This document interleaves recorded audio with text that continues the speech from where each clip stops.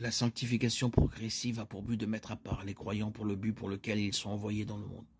Comme tu m'as envoyé dans le monde, je les ai envoyés dans le monde.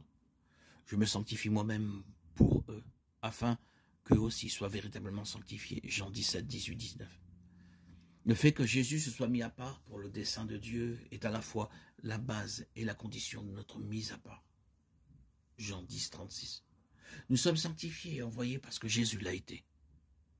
La sanctification de notre Seigneur est le modèle et la puissance de notre propre sanctification. L'envoi et la sanctification sont inséparables. C'est pourquoi nous sommes appelés saints ou sanctifiés en grec. Avant le salut, notre comportement témoignait de notre position dans le monde, séparé de Dieu. Maintenant, notre comportement devrait témoigner de notre position devant Dieu, séparé du monde. Petit à petit, chaque jour, ceux qui sont sanctifiés deviennent davantage semblables à Christ.